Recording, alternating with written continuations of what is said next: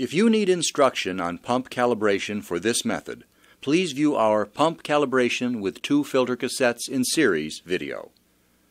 To begin sampling, be sure the pumps have been fully charged within the last 48 hours. Remove the nibs from both sides of the back-treated filter cassette that is white-banded and labeled sulfur dioxide. Attach the pump tubing to the wagon wheel pattern side of the filter cassette. Install the short piece of tubing with 2 lure adapters to the inlet side of the back filter cassette. Remove the colored nib from the wagon wheel side of the front filter cassette that is black-banded and labeled Particulate Sulfate. Install this wagon wheel side of the front filter cassette to the short tubing with lure adapter. This will create the 2 filter in series sampling train needed for this method.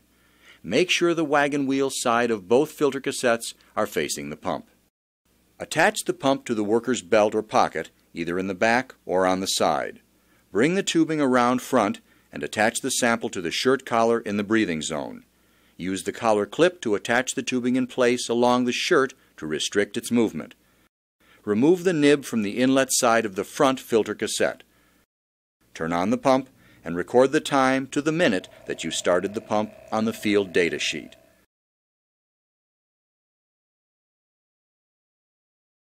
The counter records the minutes the pump is operating and should read 0 when you start the test.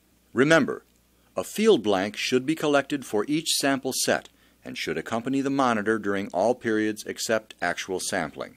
For more detailed information, watch our Field Blanks video. After sampling is completed, turn off the pump, remove both filter cassettes and reinstall nibs on both ends of both filter cassettes.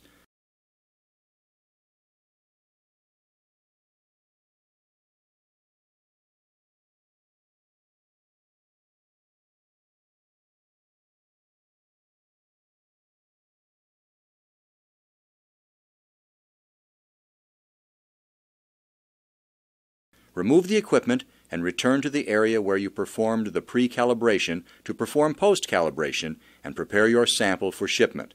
Perform the post-calibration following the same process used for pre-calibration.